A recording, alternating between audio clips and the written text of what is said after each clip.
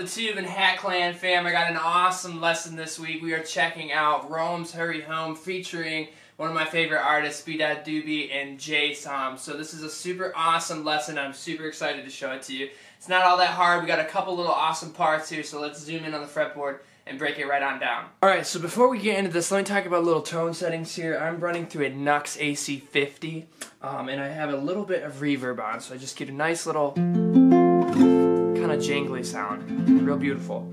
I kind of want to give the backstory about how I came across this song. So when researching a song lesson to do for this week, I've really enjoyed Beabadoobee. So I was looking through her stuff and seeing if she had any new music released, and then I came across this track, and it was actually released as of today's date. The music video came out for it yesterday, which would be June 23rd. So I'm super excited to share this for you guys, so let's break this on down. So we need to actually have a capo on the 5th fret in order to play this song. There's not all that many chords to it, so let's talk about that, but just have your capo on the 5th fret. We're going to have a C major chord. In this position, it's really an F chord, but is the shape of the C major. And everything relative to the capo, nothing on the thickest string, we'd have 3, 2, open, 1, open. And now we're going to have a F major 7 chord. Really, in this position, it is a B flat major 7, but again, don't worry about that. We'll just call everything relative to the capo. So this fingering is going to be 1, nothing on the 5th string, 2, 2, 1, and then open.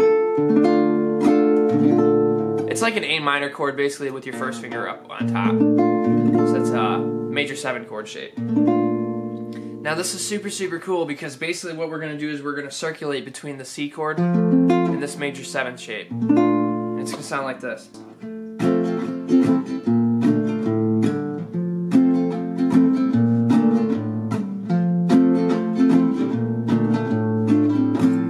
Basically what I'm doing here is you can tell that I'm bringing out the bass line. That's really kind of the fundamental part of the song. So what I'm doing here is I'm strumming down on the bass note and doing a down up. So on the C chord I'm going bass, down, up. And then when I go to the major chord shape, I'm going bass, down, bass, off. So here would be the bass line just without the actual chord part.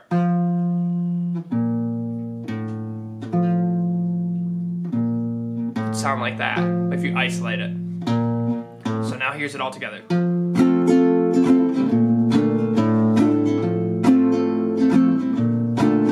So bass chord, bass chord, bass, bass chord, bass chord, bass. So that's what I really like. Yeah, this like little chromatic line.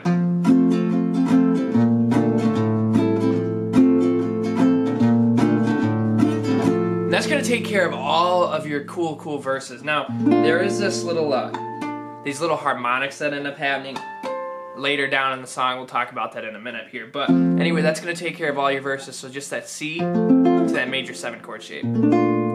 So really an F chord to a B flat major 7 chord. Now let's talk about the verses here when we get up to the chorus part. So that'll also take care of your pre-chorus as well. So now when we actually have our verses, we're going to have an F chord.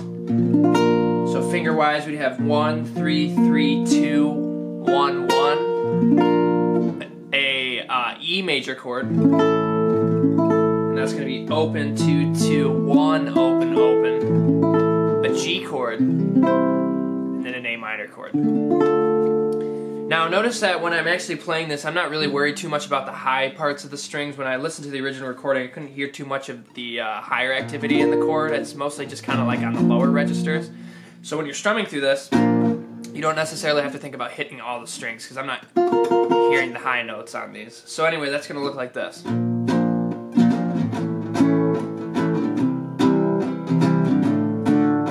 So F, E, G, A minor, F, E, G, A minor. So check this out, let me play it all together.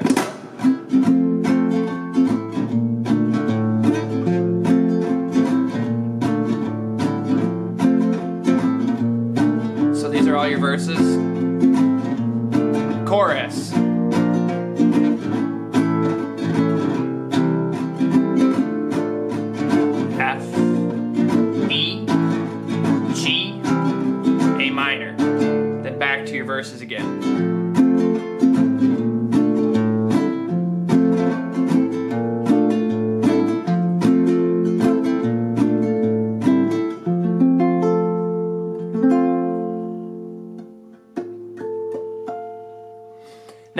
are these harmonics that are kind of happening towards the second verse of the song, and after the first chorus you have kind of like all this built up energy into the song. So check this out.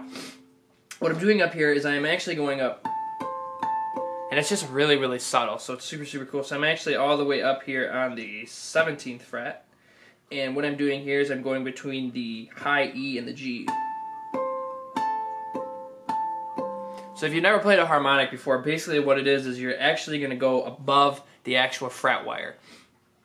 So most of the time when you do this, you're not actually on and in between the space of the fret, you're actually in the actual line. Like here's a rake of all the natural harmonic. That's what you call it, like a harmonic rake, scrape. Anyway, so the technique at hand here is you're going directly above that fret wire and you're plucking it. You're not actually pushing that string down, so that you can get that bell-like tone. And this is, again, towards the second end of the song here, and I just hear this really vaguely. And it's just really subtle, but really I'm just going on the E string on the 17th fret and then the G string on the 17th fret. And you can kind of hear that back and forth. On top of the fact that they have, there's kind of like some of these roll things that are going on where you have like a,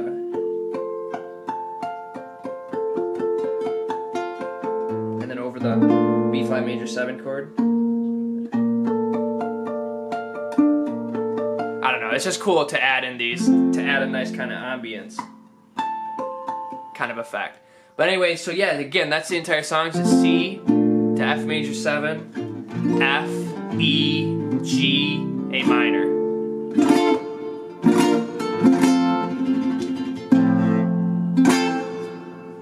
Alright y'all, that was the lesson. I hope you really liked it. Let me know what you'd like to see next, and if this is the first time you ever come across my channel, definitely consider subscribing and checking out all the other playlists with all the other Beabadoobee songs and all the Claro songs and all the great lessons that are on the channel. I want to personally welcome you to the Hatt Clan fam.